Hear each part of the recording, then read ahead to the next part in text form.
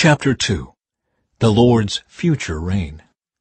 This is a vision that Isaiah son of Amos saw concerning Judah and Jerusalem.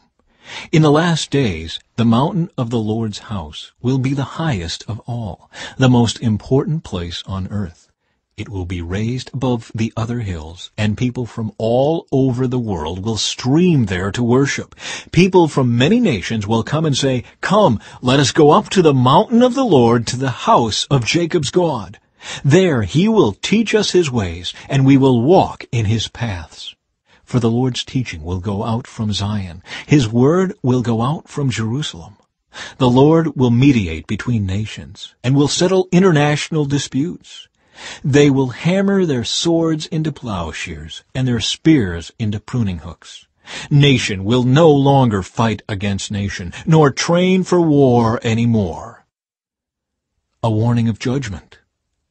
Come, descendants of Jacob, let us walk in the light of the Lord. For the Lord has rejected his people, the descendants of Jacob, because they have filled their land with practices from the east, and with sorcerers, as the Philistines do.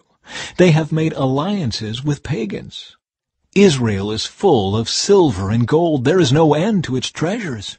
Their land is full of war horses. There is no end to its chariots. Their land is full of idols. The people worship things they have made with their own hands. So now they will be humbled, and all will be brought low. Do not forgive them. Crawl into caves in the rocks. Hide in the dust from the terror of the Lord and the glory of his majesty. Human pride will be brought down, and human arrogance will be humbled. Only the Lord will be exalted on that day of judgment.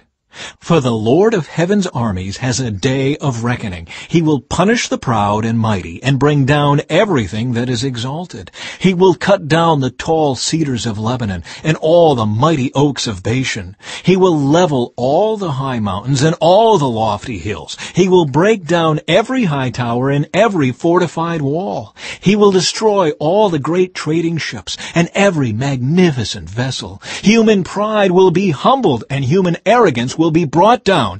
Only the Lord will be exalted on that day of judgment.